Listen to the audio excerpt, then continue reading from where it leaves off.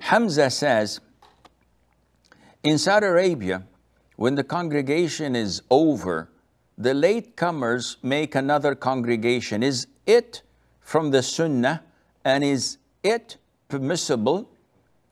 The vast majority of schools of thought say that this is permissible. And they have a hadith that backs it up. It was reported that the Prophet ﷺ, in an authentic hadith, offered Fajr prayer. And after they concluded their prayers, a latecomer came into the masjid. So the Prophet ﷺ addressed his companions who had just prayed Fajr.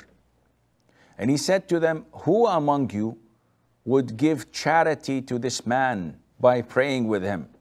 So one of the companions stood up and prayed with this man, a congregation of Fajr for the man, but it was a voluntary act of that companion.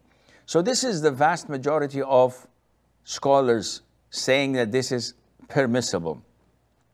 There are some scholars who said that this is not permissible.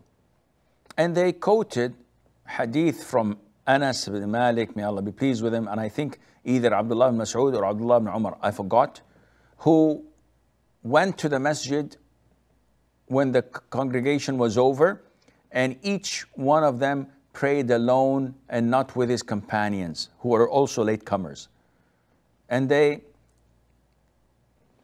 thought that this is an evidence that the second congregation in the masjid is not permissible.